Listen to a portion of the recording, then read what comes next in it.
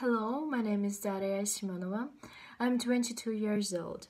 Usually I'm friendly, but not always because my behavior depends on my mood.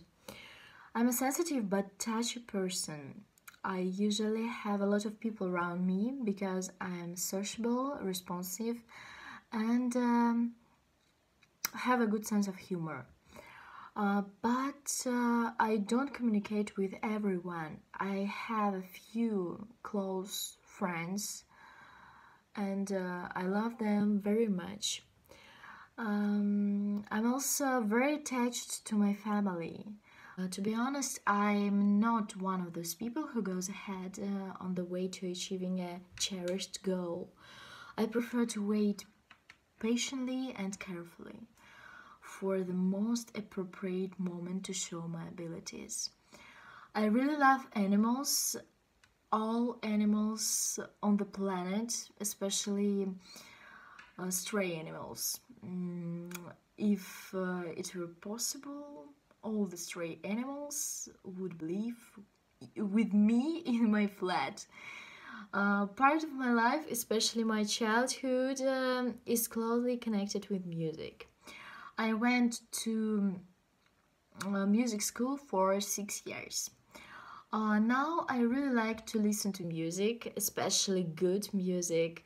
I like to discover some new artists for myself. Most of all, I like rap and R&B.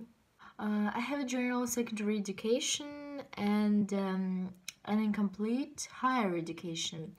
And it's easier to say what subjects I don't like. I don't like to analyze texts and look for literary devices in them.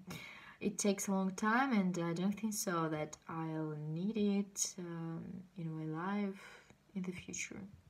I decided to continue my education in order to get a higher education. I think that higher education is important nowadays, and perhaps people with higher education may have more prospects. Yes, I had a job. Last time I worked as a hostess in a hotel. My first real job was at the hospital where my father worked. He got me a job as an assistant there, and I answered calls and directed patients to the doctor. I also worked as a counselor at a children's camp. It was an interesting experience. Before the coronavirus, I wanted to go to another city, find a job there, for example, in a private school, and possibly get a second higher education in the future. I hope my plans come true. I believe that both in business and in non-profit organization, it is important that employees speak English when they communicate with colleagues from other countries or foreign clients. I think the better the employee knows English, the more valuable it is for employer. In my opinion, English will help you achieve success in your career.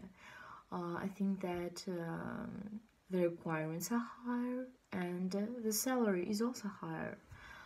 If you are confident in English, you can apply for higher positions, work in companies with foreign offices or in international companies that traditionally pay more, including at the expense of salaries in dollars, for example. As I said, I'm a sociable person, but I'm afraid to speak in public. I've been performing in public since I was a child, but even now I'm still very worried, and that's why my behavior doesn't seem natural, I think. I consider this one of my weaknesses. My strong point is that I perceive information well and always aim for results. If the case is interesting to me, of course. If there is not, it will be hard for me to finish it. I also have organizational skills and creative thinking, but on the other hand, I'm not a disciplined person. When I need to complete a task, I'm motivated by the goal.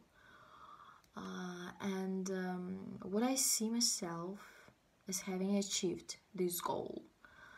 I'm motivated by what I will get and how I will feel when I reach the goal.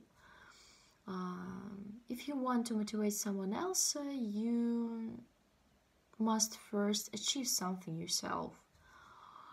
Set yourself as an example to others. Otherwise, just your words will be empty for those whom you want to motivate. I think I have already told you everything. There were very interesting questions. Thanks for your attention.